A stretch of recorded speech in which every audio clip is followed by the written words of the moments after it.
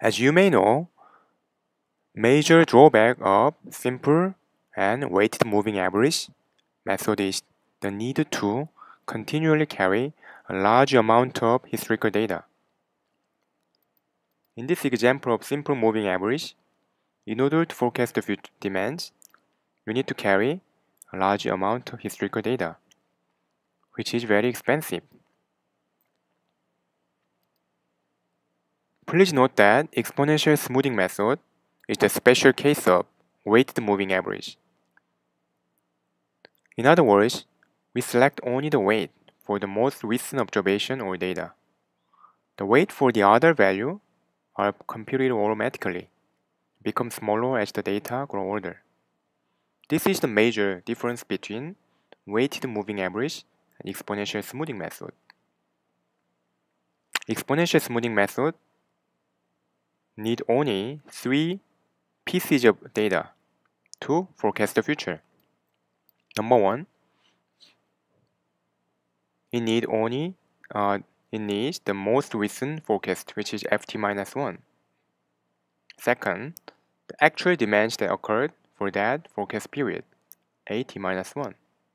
Finally, the smoothing constant alpha, which is desired response rate.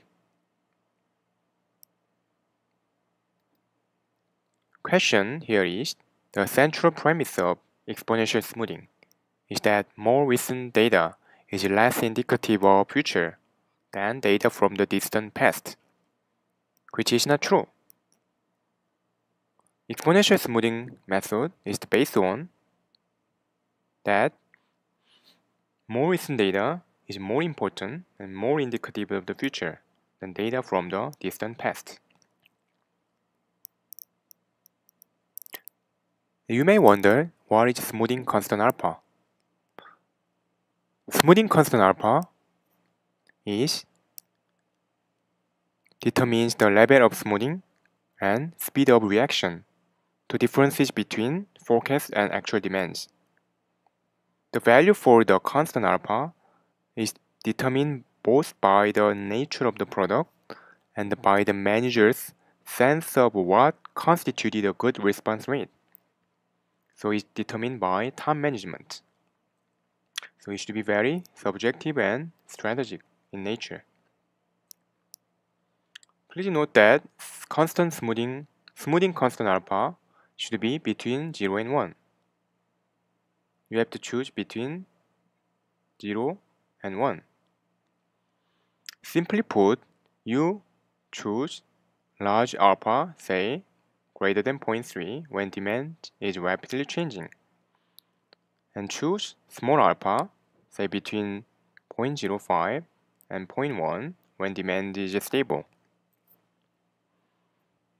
For example, if a firm produced a standard item with a relatively stable demand, the reaction rate to differences between actual and forecasting demands tend to be small, perhaps just 5 to 10% points. However, if a firm are experiencing rapid growth, say trend item, it would be desirable to have a higher response rate, perhaps 15 to 30% point, to give greater importance to recent growth experience. So choose large alpha when demand is rapidly changing. Choose small alpha when demand is stable. But don't worry about it. Most cases, you are given constant alpha in the problem. Look at the formula of exponential smoothing closely. New forecast ft is equal to the previous forecast value, which is ft-1, plus a portion of the error or an adjustment, which is alpha times the most recent forecast error, which is at-1 minus ft-1. Since forecast is not perfect, we have to assume that there is forecast error, which is actual demands minus forecast value.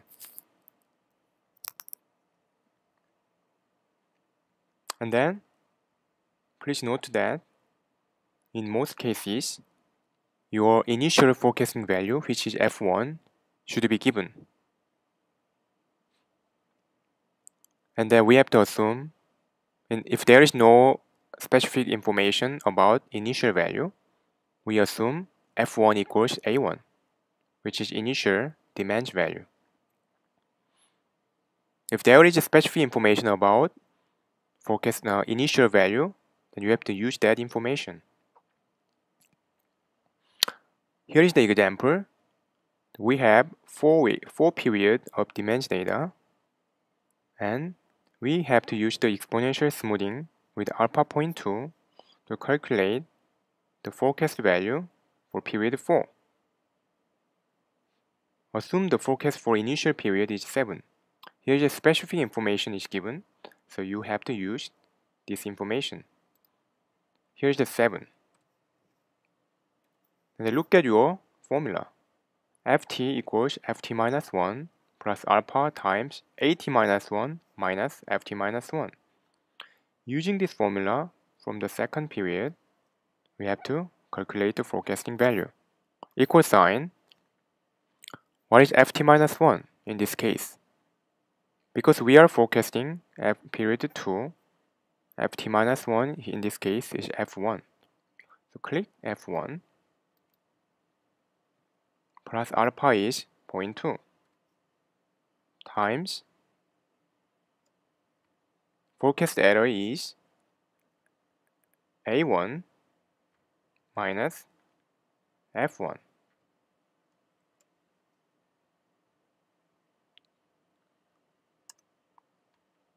Then you want to copy this formula, paste all the way to period 4. Not from initial value, because we didn't put any formula here.